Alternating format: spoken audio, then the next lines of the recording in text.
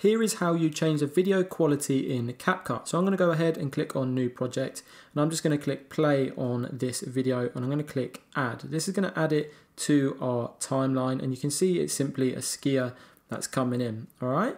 So what we want to do is come up to the top right hand side, and we have 1080p up here. Okay, now if we click that, it's going to open the drop down. Now this is where we can adjust the quality. So maybe we want it 720p, so we want to reduce the quality, right?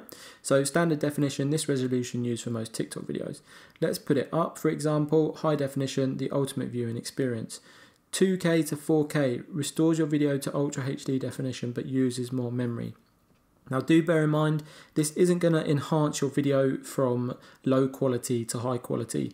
If it is recorded in 4K, it means you can keep it at 4K.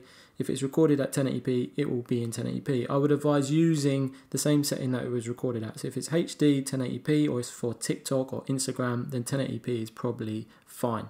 Now frame rate, you don't really need to worry about too much.